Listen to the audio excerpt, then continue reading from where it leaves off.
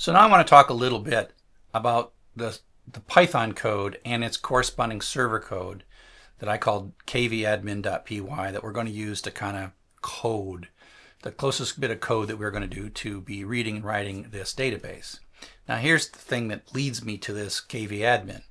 There is no pgadmin, no dbeaver, no phpMyAdmin. There is not a built-in, again, I don't understand why. This probably will change in a week. They'll release one. But for now, as of this recording, there is no administration tool except a way to read that data. That's it.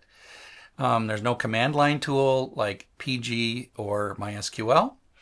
And all you can do is go into your KV dashboard and look at the data. You can't insert data. You can't delete data. It would be so easy for them to write this. And it turns out that over, there's a Deno 1 and a Deno 2. People started writing admin tools because it's just a reasonable thing to do. But then Deno changed so much between 1 and 2 that all those admin tools were stranded, and people just are waiting for Deno to do it. And then by the time you're doing this, you may be able to just use a Deno admin tool, which is great. I just hope Deno puts it into Deno rather than us having to go download another dependency. That's not the Deno way. The Deno way is the basic stuff should be in Deno. So let's hope that Deno builds a simple admin tool and renders this sort of obsolete except as a programming exercise. And I love to build these little admin tools in a way to show how, so I can, write an end-to-end piece of code. So what we're going to do is there's a piece of Python code that's going to run on your computer that's going to log in to the Deno KV and send web services back and forth. So the actual admin tool is a Python bit of code, and the Deno KV is some JavaScript code that receives web services with the token that receives web services and reads and writes the Deno KV. There are some Python Deno KV client libraries, but they seem really hard to get started. And so just what the heck, let's write our own little JavaScript. We can look at the JavaScript. Let's write our own little Python. Let's write our own little web service protocol. And then let's just write it all and then examine it all. So that's what we're doing here. So we're going to write a Deno web server. And I'm going to use a framework called Hono. There's a bunch of them. Deno has its own one called Fresh. I just looked at a bunch of sample code and I thought this spoke to me better.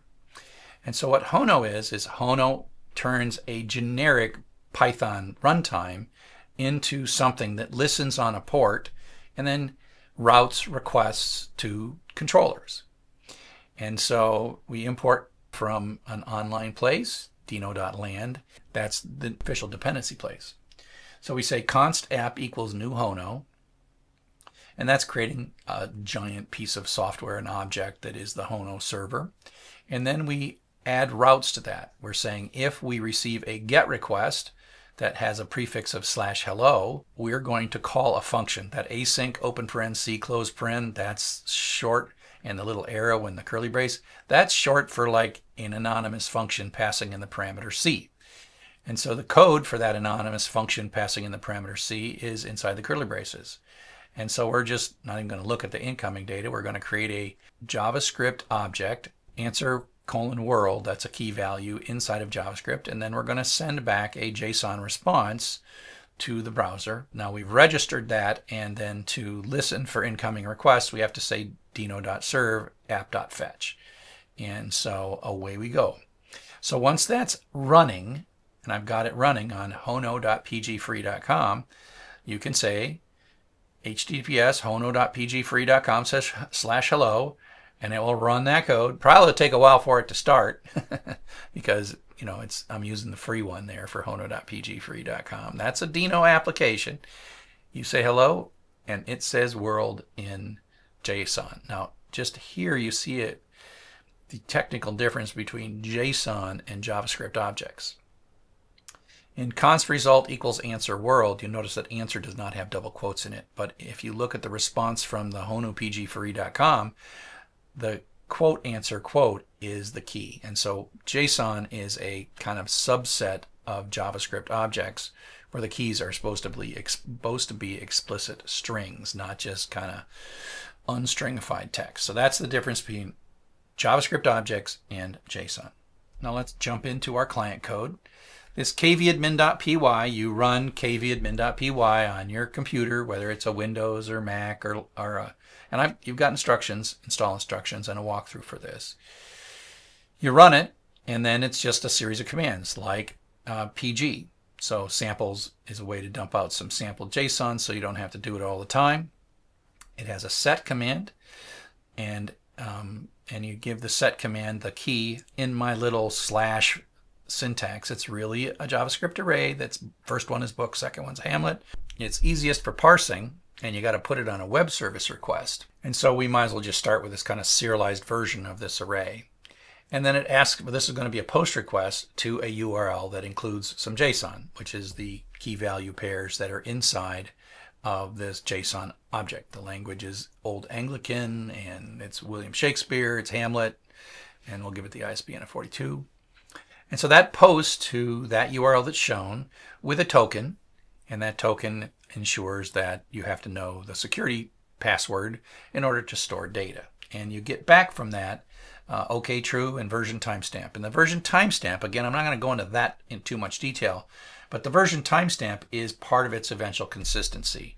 If two sets start racing, then it uses the version timestamp to resolve the sets, which happen. It has to order those, and one of them has to win. So it's okay for two sets to simultaneously race to an eventual consistent database, but one of them has to win.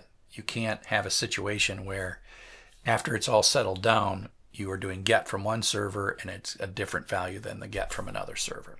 And so the version timestamp is telling you which set won.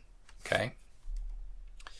You can do a get again with the book/Hamlet, and that creates another URL /kv/get/book/Hamlet with a token, and then it goes and retrieves that JSON blob for you, and it gives you both the key and the value, which you're going to see. We're going to make good use of that, and it also tells you the version timestamp. And so that would be a way for you to check to see if the data you set into the database is the data that was eventually there, because you could look at that version timestamp and say, yup, after it all settled down, I do a get, and that's the version timestamp is the one that I got when I did a set.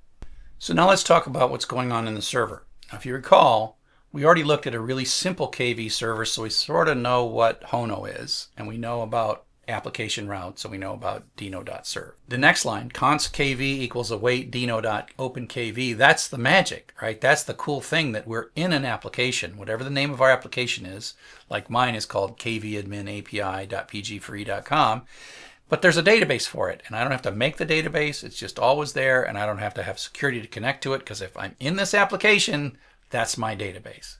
Wonderful. And so we just take a look at the routing. It's app.get/kv/get, and then the rest of it is the key. And the key is just a string, and it's going to call an async function, pass the request data in as C, and we're going to check the token, and that's just looking for the key, whether it's 42 and whether it matches the code in check token. And the install instructions tell you to mess with check token so that you can set your key to not to be something other than 42. And the check token is going to throw an error, an exception that will give a 401 if the token is wrong, to say you're not authorized. So check token either works and comes back, or it sends a 401 back to the browser or whatever is calling it. Then it pulls the rest of the path, const c.rec.param key, that is the rest of the path, which is /books, well, it's books/Hamlet. And then I split that, and then that becomes an array, which is a two entry array with books and Hamlet as the first two entries. And then we're going to do an await, and because that's a time thing, you're going to have to talk to the database. That's going to take a jillionth of a second or something. Do a kv get of the split key, which turns it into that array, and then take the result and send it back to the browser in JSON. So now let's take a look at what's equivalent to kind of the SQL select, which is list/books. Now this is a prefix, so it's any key that starts with books. Now it doesn't give you the exact key books, but it's /books/something, and that turns into a simple web service request, kv/list/books token equals 42, which we then send to the server, and it retrieves the book that we're looking for, which is the Hamlet book. Now you'll notice the records now is an array. We only have one of them, but you could, if you had a bunch of them, you could have many key value pairs in this array, but it gives you back the key and the value because you don't know what the key is, because you just said, give me all the keys that start with books. And away you go. And you get the timestamp, but you also get this thing, if you're doing paging, like a limit clause in SQL, the cursor is sort of the limit clause, and there is a limit clause for this as well. And if you want to do repeated lists where you want to take 50 and next 50, next 50, there's a mechanism for that. And the cursor that you see there at the bottom, that's what makes that part work. So just to finish our CRUD up, we can say delete/book/Hamlet, and we're going to send a HTTP delete request, which is like a get and a post and a put. HTTP delete request to /kv/delete books Hamlet token equals 42, and that will delete it. We just get a status of 200 for that says I did it. And then if you do list/books, you will see that there are no records anymore. The records is an empty array because we just got done deleting /books/Hamlets. And so this is a real quick overview. I've got a code walkthrough that walks through both the client and the server code, and we'll go through this in a lot more detail rather than just putting it on slides. So I hope that you found this useful. Cheers.